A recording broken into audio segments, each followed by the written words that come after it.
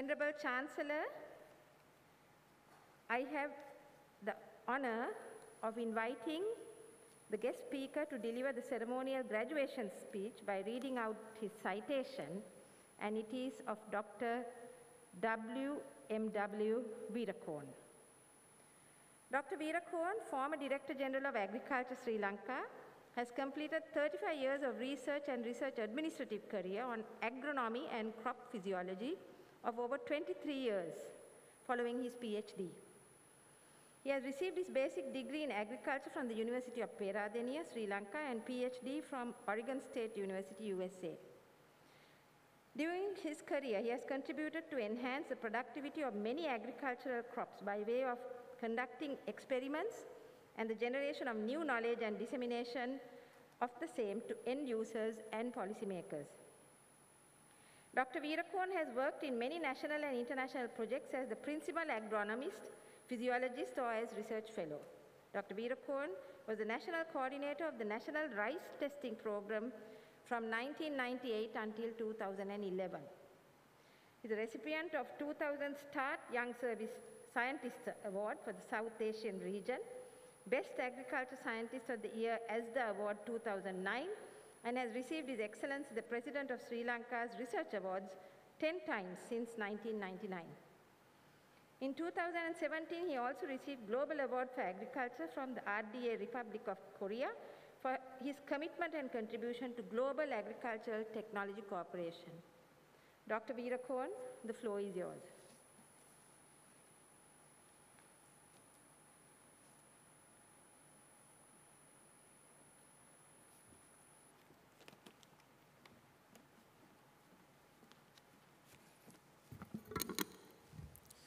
Good afternoon, Venerable Vice Chancellor of the University of Colombo, Sasana Kirti Sri Buddha Sasana Sobana, the Chief Sanganayak of Western Province, Most Venerable Muruthettu Anandathera, Avasarai Swamin Wahanse, Professor Chandika Vijayaratna, Vice Chancellor of the University of Colombo, Deans of the faculties and faculty members,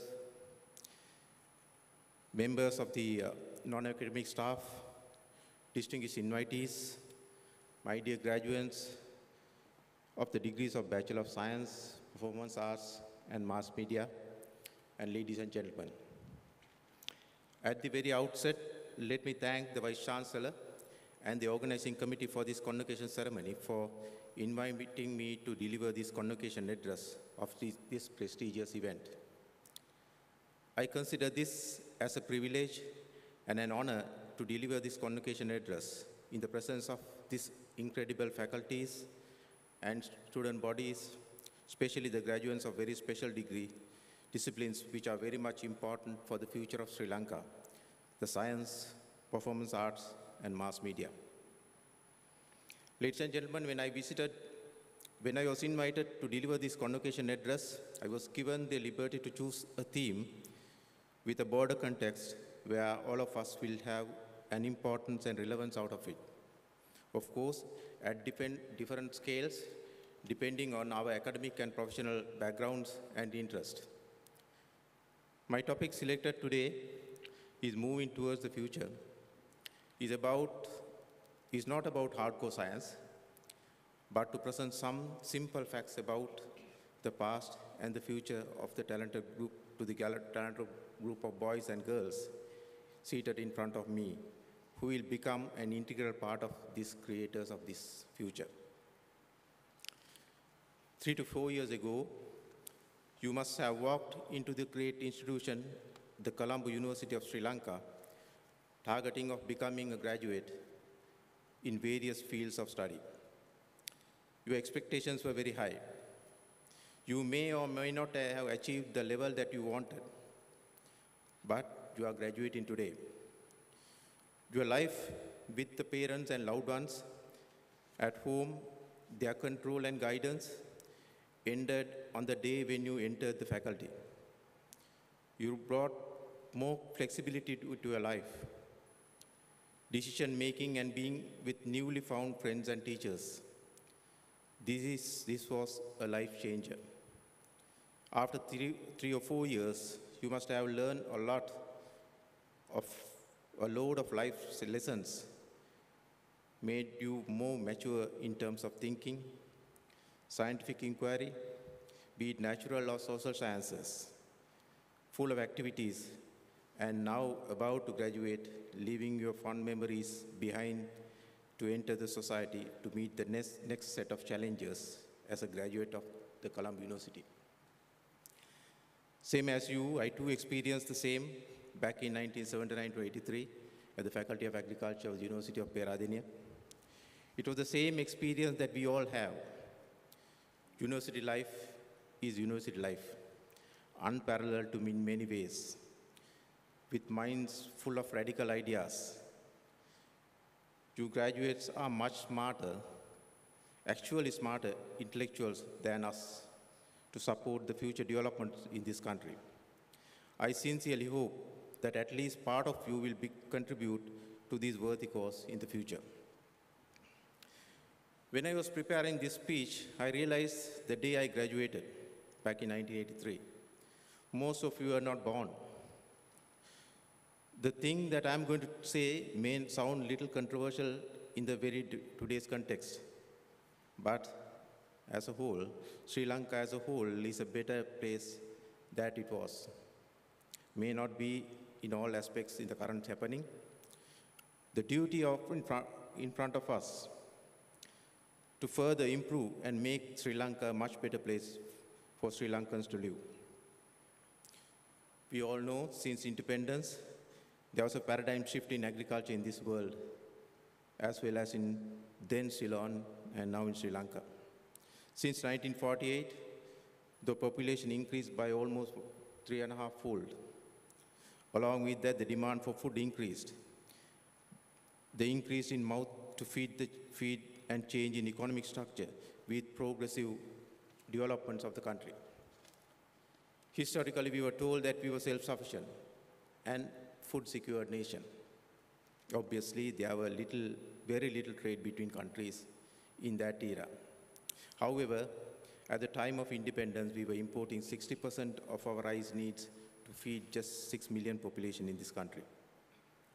After independence, we invested heavily on agriculture, and later with the support of the world scientific community, today we are satisfied with the achievements made.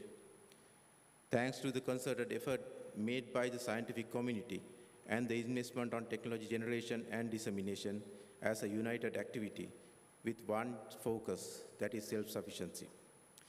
We were able to produce much larger quantities of food through increased productivity while achieving the food security in a considerable extent. The past we have followed was not rosy, and the future will not be so. But the world will be moving along and in an evolutionary pathway. We should never ever forget this phenomenon. The world is changing. The change should not be for the sake of change, but with a vision and with a cause. I request you to be part of it and make the change happen for a cause of a better future. Ladies and gentlemen, with the change in both local and global agricultural policies, fragmentation of agriculture policy implementation processes, and the changes in biotic and abiotic stressors, especially with the climate change alone, along with the attitudes of scientific agriculture, the food independence of this country is again being questioned. Today, we are living in an era where your service is sorted most. A day will come for you to lead this society. Unlike in the past, today we have all the comfort that we need. We are living in a society where information is at your fingertip. All of you have a highly sophisticated data retrieval system in your pocket, which we didn't have at that time. You must know how to extract the reliable and correct information that is available in this cyberspace for better cause. As a professional in mass media and arts, you have the duty to boil down the vast array of information in the presence and the correct information for the betterment of this society. The need for sharing information is mostly felt now. No individual can solve all the problems by him or herself. We need to have a partnership. We need to share our knowledge, discuss in scientific way, no matter what they are. We need to think differently than what we did in the past. You need to develop partnerships with all to march towards your destiny. Your generation is in a better position to meet these challenges if you choose the right path. As a rule of thumb, be confident on your past. Always stand by for the real scientific truth, not just by popular beliefs. We know that the country is facing a food crisis because of the wrong advice and trying to implement non-scientific principles. These are good lessons for us to learn in planning for the future. As a youngster, with the spirit of graduation, we tend to think that we are the best. Yes, of course, you are the cream and the best in this country. You must have that wisdom and the proudness in your mind, but always be humble. You must keep trying in getting into the correct path. Always remember that many more things are there in front of you to learn. Never stop learning. Listen to others, especially those who criticize you the most. A new era of different kind of learning process has just now begun.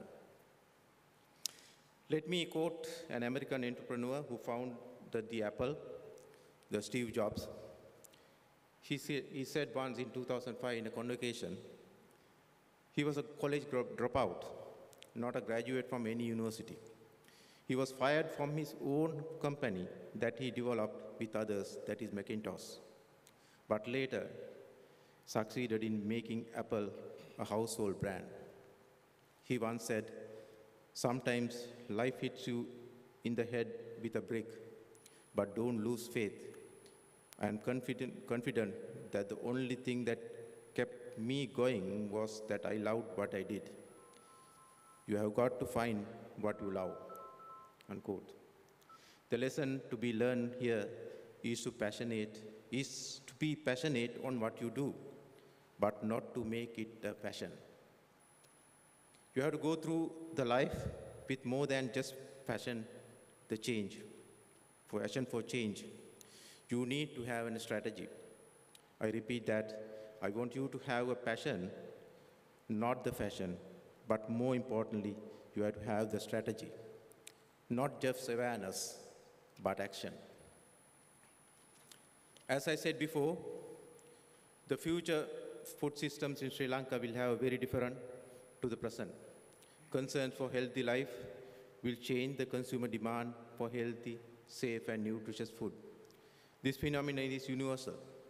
We think more on ecosystem sustainability and the services while providing safe food to the consumer with increased input use efficiencies. The subsistence farming systems which we enjoyed over centuries are becoming converted to commercial farming systems to meet these local and global needs. The climate is changing, exposing our crop production systems into a greater difficulty than ever before. We must have actions to meet these challenges. We need to convert these problems into opportunities. We need to think differently. Innovation is the key to the success of every challenge. Every field has its own innovation. In agriculture too, it is a scientific innovation that is required. You don't need to reinvent the wheel. Understand the good lessons learned from the past and innovate new ideas for scientific development.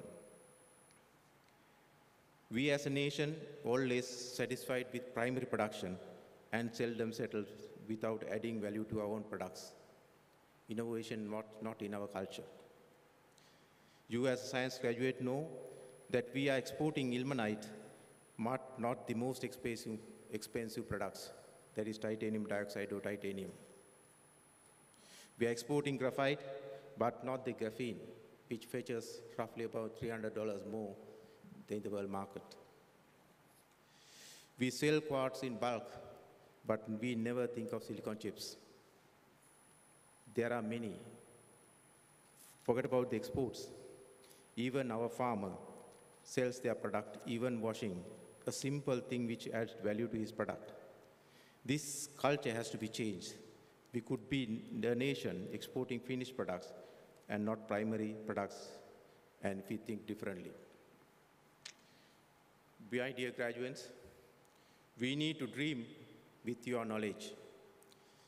Dream for something which may not be possible today, but in years to come, you will definitely realize it. We don't need a magic to transform this country to an innovation-driven society. I know all of you are sitting there thinking about the future. Where I am going to work after graduation, wondering at what company, at what government organization offering you the job. I was also in the same boat a long time ago. The degree certificate that you receive today is the permit for you to live the rest of your life. It will help you to drive through the life and take the society to a height that it deserves, but not to take the society on a ride. It is a certificate that shows the willingness you have to contribute more to the social and economic development of this country. This convocation is the culmination of the academic life you have spent in the university as a student. This ends an important chapter of your life and open doors for a new beginning. The future awaits you. The society seeks your contribution and assistance. You are an important person. Your social interactions will be the key to your success. Finally, some advice, the small, simple advice. Be trustworthy. Maintain your caliber. Maintain your credibility. Be open-minded. Be bold and be true. Never undermine the capacity of your colleagues. Never forget your roots, your parents, brothers, sisters, schools, the university, and your teachers. Never doubt about you. Take care of each other. Be a good citizen in this country. My dear graduates, it is you and the other graduates coming from all the universities of Sri Lanka should take the leadership to take this country to the next generation. As you proceed to the next chapter of your life from today, I am sure we all will be very much pleased if you could deliver your expertise for the betterment of this country and to make all her dreams come true. My dear graduates, congratulations. You have worked hard. You deserve to be proud of these achievements. I wish you all a great success for future endeavors. Together, let's move forward to the future. Good luck, good health to all of you. Thank you very much.